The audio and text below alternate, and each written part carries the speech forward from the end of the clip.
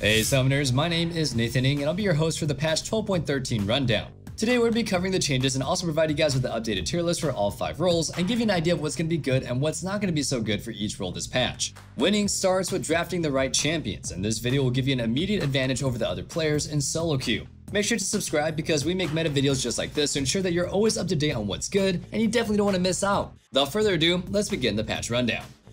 Before we get into the actual balance changes, let's look at one thing that everyone can agree that Riot does well: the skins. Riot has brought back the Star Guardian skin line, and there are so many skins this time around that they're just going to be split up across 2 patches. For this patch, we'll be getting the Star Guardian Echo, which is a prestige version as well, Star Guardian Sona, Star Guardian Kaisa, which is a legendary skin, and Star Nemesis Fiddlesticks. Riot promised Fiddlesticks would be getting a skin in 2021, and that never happened, but better late than never, right?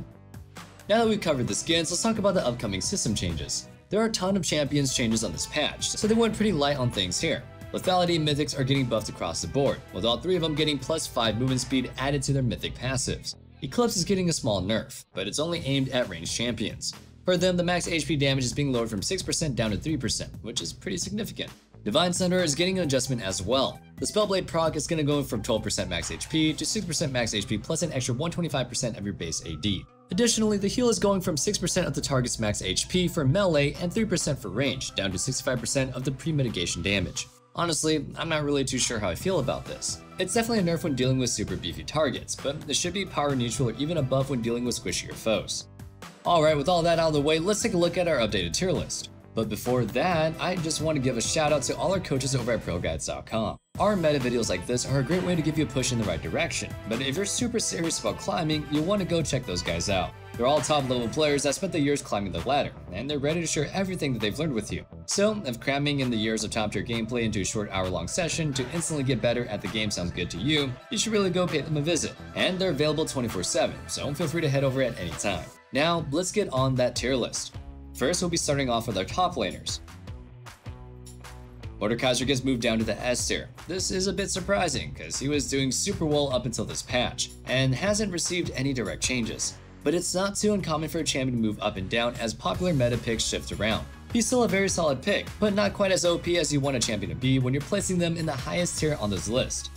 Ornn gets moved up to the S tier. He's one of the best laners in the game, since you don't even really need a reset to buy items. You can just back off and craft to instantly hit OP early spikes like Bramble Vest and Bammies early on without even having to miss out on XP. This allows you to build a creeping lead on your foe, and things can really quickly get out of control for them. Neeko gets moved up to the S tier, specifically AD Neeko. AP Neeko works too and has good wave clear and team fighting later on, but when you go AD, she's a monster of a lane bully. She's got tons of harass, and between her W and E, your foe will never even have a great window to try to force an all-in against you. The AD build makes it so you remain a capable duelist throughout the entire game, able to keep other strong side laners like Fiora and Camille in check, even when the game starts to reach the later stages. Tahm Kench gets tentatively demoted to the A tier. This may be a bit of an overestimate of how hard the nerf he got on 12.12b is affecting him. If his win rate stays high, we'll probably bump him up to the S tier on our mid-patch update, so make sure you check back and see how he's going in a week. Kled is doing absolutely awful post-durability patch, but he's recently bounced back and hit a very middle of the pack spot. Now Riot is giving him some extra love, so we're going to probably consider him an A tier pick. He's overall pickable, and will get decent results in most matchups while being a super hard counter in specific ones. After the big buff Heimerdinger got on patch 12.12, his win rate has gone up quite a bit across the board in all roles. As a top laner, we'll be placing him in the A tier, with him being one of the stronger champions at this level. After months and months of being between the C and D tiers, we're tentatively moving Renekton up to the B tier. I'm a bit skeptical, because Riot just really likes to keep changes light with Renekton, since he instantly becomes a staple pro play pick the second that he's viable. But with him getting this type of buff, maybe there's room for him to at least be a counter pick in certain situations. Cho'Gath gets demoted to the B tier. The current meta is still very heavily dominated by hypercarries and enchanters, so the best tanks are those that can actually disrupt the enemy backline. Cho doesn't really have that type of backline threat. He's just a super beefy boy that likes to try to front and back fights. But those aforementioned hypercarries are able to kite and shred through him, basically leaving him useless. Teemo also gets moved down to the B tier. He's just someone that we consider way too situational to not belong there. In the right matchup, he can be an absolute terror to deal with, but when you aren't specifically counterpicking someone, usually he just ends up being completely useless. Singe also gets demoted to the B tier. Those nerfs that he got last patch actually hit him a lot harder than we thought they would, and he's just gonna get beat down from other champions up here. With Volibear jungle being so insanely OP for so long, it's no surprise that Riot is finally nerfing him, but the nerfs just aren't targeted at his ability to clear camps. Some of the nerfs are just blanket hits to his kit, so Volibear top, which is already average at best, is moving down to the C tier. There are quite a few instances where you really want to pick him, and even in the games where he is a good pick, there are probably at least a couple of better options. Now for the jungle, here's our list. Bel'Veth gets demoted to the S tier. She's still super strong and probably still has the highest carrying potential of any champion in the game, but the nerfs that she got did make her a little bit less consistently able to do that. In other words, her potential to 1v9 is still the same, but she's just a bit of a higher risk now than she was before her 12.12b nerfs. Wukong is tentatively being knocked down to the S tier. This one is pretty tough to measure without actually seeing how badly it affects him. Wukong's clear speed isn't the only thing that makes him a broken champion. There's also his godlike dueling and team fighting, and the only thing that they're doing about that is making his ultimate 10 seconds longer. Honestly, I wouldn't be surprised if we moved him back up to the OP tier in our mid-patch update. Another tentative move that we have is taking Volibear down to the S tier as well. The nerfs he's getting are decent and will definitely affect his clear speed, but like Wukong, his jungle clear isn't necessarily what makes Volibear so broken. There's the fact that he actually has next to no counterplay in his ganks, especially post 6, and that he does absolutely insane amounts of damage while building full tank. With buffs to his Sphere and his ultimate, Fiddle should be a much more impactful force in a team fight when you perfectly land a Crow Sword. For now, we're moving him up to the S tier, but I think there's a chance that he could even end up being an OP tier champion. Shaco's 12.12b buffs bring him up to the A tier. With the snowbally assassin design, Shaco is a champion that should feel at least feast or famine. If you don't get fed fast, you don't deserve to win with him. But lately, even with such a big lead, he doesn't really seem very impactful. Hence, we've seen so many weird bruisery bordering on full tank builds.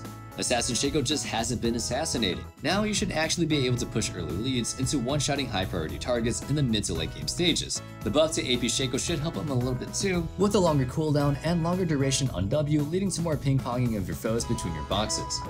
Master Yi moves up to the B tier.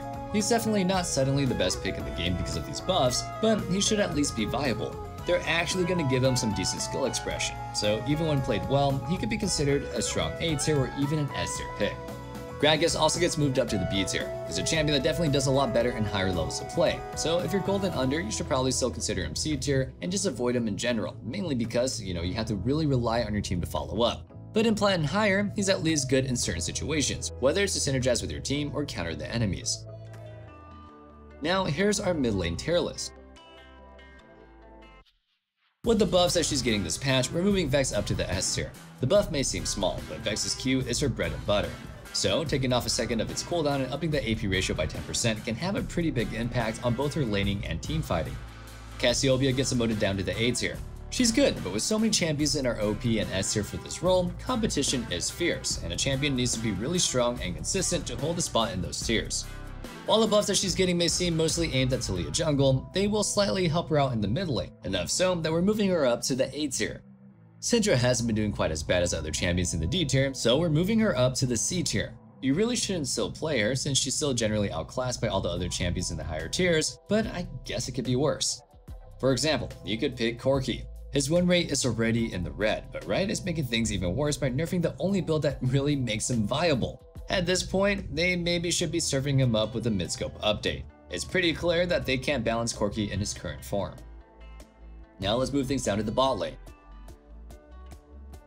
Big R gets demoted to the S tier. He's still a viable scaling pick, but he just doesn't have the kit to compete with Seraphine, Twitch, or Swain when it comes to having a massive impact in those mid to late game 5v5s.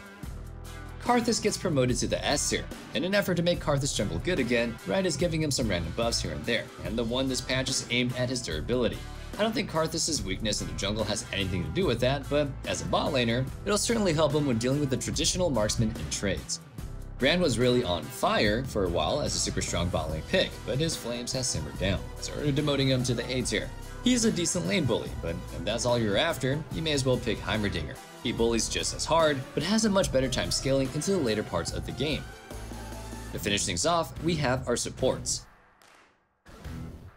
Taric moves up to the OP tier. He's been doing just way too well recently to not put him up here. He pairs so well with both aggressive and more defensive carries, and his scaling is insane. He does have a bit of a learning curve, but once you master everything there is to him, you'll be carrying fights hard at all stages of the game.